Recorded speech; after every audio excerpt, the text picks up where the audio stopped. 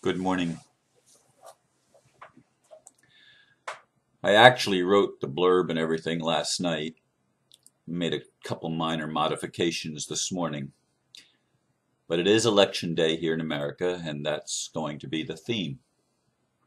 Although it's not going to be as political as you might expect from me saying that. Our votes are tallied out of this world, is the title that I selected. It doesn't matter who counts the votes on Earth. The true accounting is measured in unseen realms. Election day is about choice. Some say the universe is stupid, that God does not record a negative vote.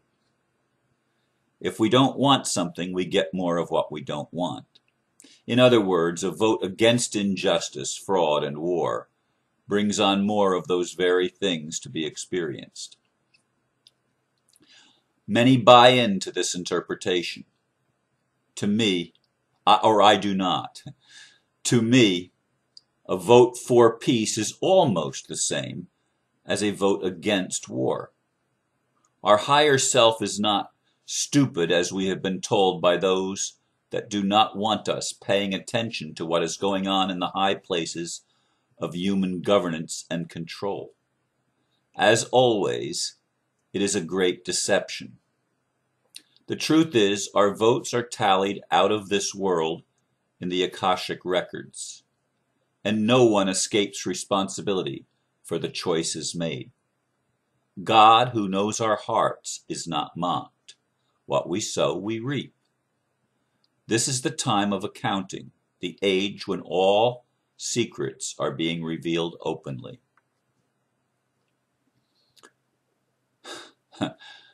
After I finished my very long day yesterday, as far as getting the weekend events page up and my notification to the Metagroup subscribers sent out, I took a little bit of a break.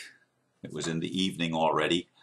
As I said, it was a very long day with lots of telephone calls, and many of them were calls for voting, calls from the Republicans or the Democrats trying to get me to vote on their side, which I'm not going to vote at all. But anyway, it was a very long day and I needed a break away from the computer, so I went into meditation, and that's when the idea for today's video came to me. And as I said, this morning after my meditation, I came and I made a couple of minor tweaks, but pretty much it's what I put it down last night, because this is a serious issue that we have in our understanding, especially what I pointed out here, that people say that if you focus on what you don't want, you get more of what you don't want.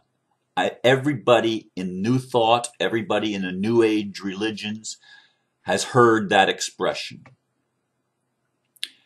I listened to and actually posted on the weekend events page of my website an interview or a exchange between a man in a red cap and Esther Hicks, who channels Abraham, called The Biggest Missing Piece. And I put that on there for the weekend events page, again, on my website. But that triggered a lot of thought because, again, Esther Hicks talks about the same thing that I've heard over and over and over again in my New Thought, New Age community, my metaphysical community, that we can't focus on what we don't want because we get more of it. What you focus on expands. And that has been an enormous pet peeve of mine for a long time. God sees the heart. And it's true that if from our ego that recognizes itself as disconnected or sees itself as disconnected, if that choice that's made is just to not be exposed, If the choice is to not have to pay the consequences of our choices and our actions, well, then I totally agree. What you focus on, you'll get more of because the lesson hasn't been learned. And I want you to hear that. There are lessons in the polarized world where we have polarized the dual points of life, the opposites, which were made to dance. And when they're not dancing, when they're opposing each other, we haven't learned the lesson. And that's what's coming to me in my meditations. Once we have learned the lessons and we do what Jesus did, we take the sins of the world on ourselves. And you say, Ron, that's blasphemy. No, it's not. It was what Jesus showed us how to do. Or at least in the mythology of what we've been taught about what Jesus did, he took the sins of the world upon himself. That's what the Christ Spirit does. And what does that mean? Does that mean that the world doesn't have to learn its lessons anymore because somebody else learned it for them? I don't believe that's what it's trying to say. It's saying that we're all connected in the collective unconscious. And when we recognize that we are interconnected with the collective unconscious, with all of humanity, and in fact, all of the cosmos, when we recognize this, we've learned our lesson. We're now seeing the bigger picture. We've taken on the sins of the world and we have the ability to transmute them because God looks at the heart. The intention of this prodigal son and prodigal daughter journey is to wake up and remember where we came from. And by having taken the journey, we've expanded the conscious awareness and the awareness of our own ability to create even the illusion. And I'm not saying that if all you do is focus on getting your butt out of trouble and not taking responsibility for what you've done, you'll keep getting more of it. They're absolutely right on that aspect. You'll keep getting more of it. But there's a danger in that. And I want you to understand the danger. Because if you don't focus on the shadow elements, if you don't acknowledge them, if you don't acknowledge the injustice in the world, if you don't acknowledge what's wrong with things, you'll never fix it.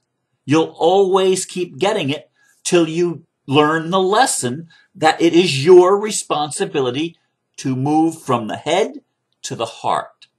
That long distance trip. And from the body to the heart. Okay? From the spirit to the heart, from the flesh to the heart. And you integrate the opposites. That's been my message all along, the message that Spirit's been trying to drum into my head and to my heart and to my body and to my life for a very long time. Embrace the paradox. Don't fight it. Embrace it. It's about love. It's about taking on the sins of the world, or put another way, it's about telling the truth. It's about being in integrity to who you are and recognizing that you are not just one or the other, but that you are both, that both aspects are in you. The aspect that is the prodigal son and the aspect that is the self-righteous son that stayed home. And you are both of those. And when those two aspects of yourself are capable of loving each other, which is the merging of the higher and lower aspects of what it is to be human, when you merge those, you have cast a vote. And those votes are tallied not in the matrix, but out of this world. Now, in this world, on election day in the United States, we have choices. It's not so important which choice we are making as it is why we are making that choice. I make the choice not to vote for Obama or Romney. I make that choice. It's a conscious choice. Why won't I vote for either one of them? Because I see both of them as totally enmeshed in the matrix and pushing an agenda that does not serve the highest good for the most people. In fact, it's not a win-win situation. The 1% get the most and the 99% get nothing. That's the way the system has been rigged. And it's a phony, crooked, corrupt, false, illusionary system. But it's a system that has been put in place to teach us the lesson. Now, I don't want that to continue because I came to help bring in to experiential reality the kingdom of heaven on earth. That's what I feel I've come here for. I've felt that all of my life. I define it differently than I did when I was younger. I see it differently because I've integrated more pieces of me. I've come to understand things in a greater and broader perspective. But the initial goal is the same. Seek first the kingdom of heaven and righteousness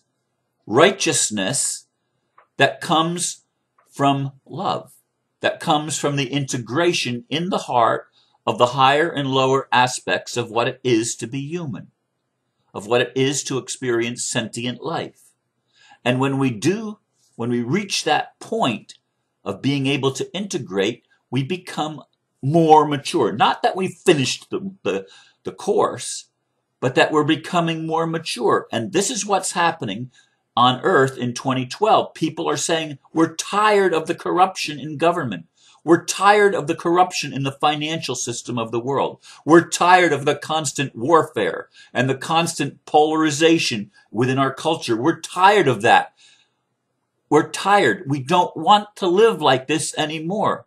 We've seen what it does, and we don't like what it does. Now that's a vote for good, and it's registered in the heavens. It's registered in the Akashic Records. We've reached the end of our rope. Collectively, we've breathed the sigh and say, oh, please, please, no more of this. No more of this. We're tired of it. We're tired of living like this. We're tired of having the few take advantage of the many for the benefit only of the few. We're tired of living like that. We want to live from the heart, no longer from the head, of pitting this against that, and of playing the fundamentalist game of I'm right and you're wrong. No, we are all in the same boat, all of us. And it has nothing to do with our political affiliation, or our religious belief system, or our financial status in the world. It has to do with the fact that we're human. And as humans, we are linked together. And there can't be any other way that is true. We are linked. We are linked by the collective consciousness and the collective unconsciousness. We are linked in those things. They belong to each of us. And when we choose to integrate, when we choose to become whole, which makes us holy, okay, when we choose that choice is recorded, and it ultimately brings salvation with it. Because the salvation, it's not something that's done for you. It is a gift, yes. It's a gift that you're able to see it. That's grace. That you're able to see beyond the doctrines and the belief systems and the imposed messages of the matrix. You're able to see beyond that. You're able to see deeper than the surface. You're able to get into the very heart of the matter and into your own heart. And what's there but a divine child that's saying, love me. That's saying, love everyone. Love even as you are loved. Are you willing to give your inner child love? Is that how you're going to cast your vote on election day? Whether you're in the United States or in Europe or in South America or Latin America or Canada or Australia or Asia or wherever, Africa, wherever you are. Even if you're in Antarctica, as one of those handfuls of people that are down there. I don't know how many people live there. Probably not much more than 1,000, if that. But anyway, wherever you are, you can cast the vote. And your vote is tallied out of this world. Are you going to choose life? Are you going to choose something that is sustainable for everyone? Or are you going to continue the insane battle of just trying to get out of personal responsibility, trying to get out of accountability? The accounting is made. Whatever you choose, that is recorded. And who is the one that's going to judge? You are. Because these are lessons you, your higher self, gave you, your human self, to learn. Which is why you came here, to learn these things and to cast your vote, to make your choice. I invite you to choose life. I invite you to choose love. I invite you to choose truth. I invite you to be whole. What's your choice? Thank you for listening. Namaste.